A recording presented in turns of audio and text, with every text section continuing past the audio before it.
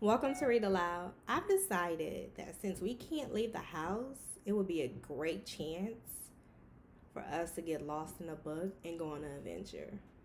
There's no one better to go on an adventure with than our very own Flat Stanley. And in this book, he's going to Canada. So for the next couple of weeks, we'll be in Canada with Flat Stanley. So the title is Flat Stanley's World Adventures, the Intrepid Canadian Expedition. The first chapter is called Stanley Goes Skiing. Ha ha, Arthur Lambchop crowed as he skied past his older brother Stanley. Last one to the bottom is a frozen pancake. Stanley grunted as he dug his poles into snow and strained against the frosty Canadian wind. Ever since he had awakened to find himself flattened by a bulletin board, Stanley had been putting up with Arthur's teasing about his shape. He didn't really mind. Arthur was a good brother, cheerful and loyal and a lot of fun. And so what if being flat made it nearly impossible to ski? It had some mighty big advantages. For instance, Stanley could now travel by mailing himself anywhere in the world for a fraction of the cost of airfare. And he sure had a lot of adventures that would not have been available to a rounder boy. His shape had been a big help to others also. Stanley allowed himself a little smile of pride as he flapped another few feet down the slope. Wasn't his mother wearing a favor ring because he had been able to slip down into the storm drain to retrieve it?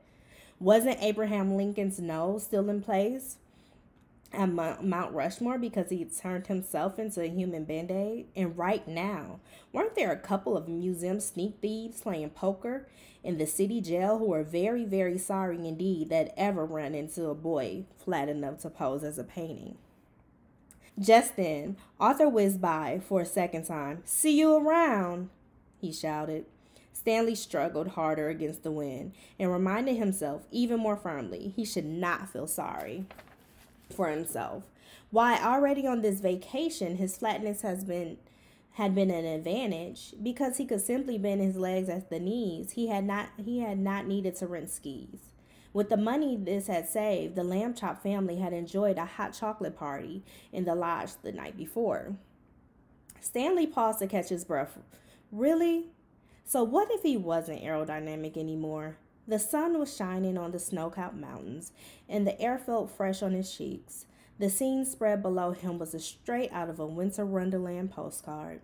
Over on the expert trail, daredevils were enjoying the jumps, leaping and twisting in the air. In front of him, brightly dressed skiers swooshed by tall frosted pines. By the color of their parka, Stanley recognized a band of the kids he and Arthur had met the day before.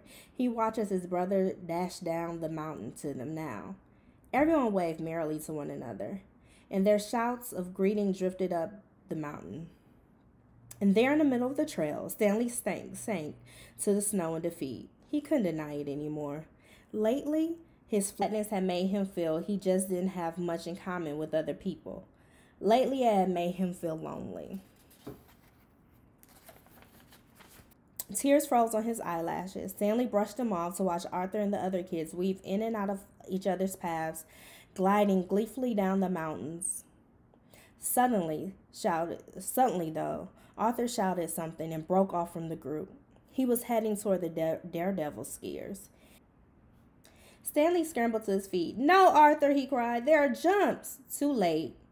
Stanley watched in horror as his brother flew up in the air and then crashed in a pinwheel of skis and poles and flying gloves.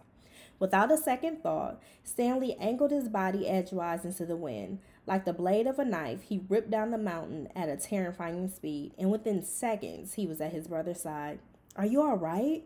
Stanley asked. He offered Arthur his hand to help him up.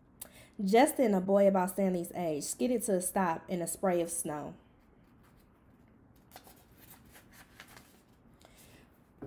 "Don't try to move him," he warned.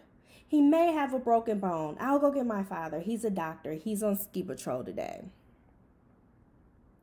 And then, just as suddenly, the boy took off his snowboard again. Stanley bent down beside his brother. "Does it hurt awfully?" he asked. "Do you want me to get Mom and Dad?" Arthur shook his head. "Just stay here with me until the fellow's father comes, all right?" Of course, Stanley promised, I won't leave you. So there's chapter 1. I'll see you all next week so we can learn more about Arthur's accident and what Stanley does. Hope you all enjoyed it.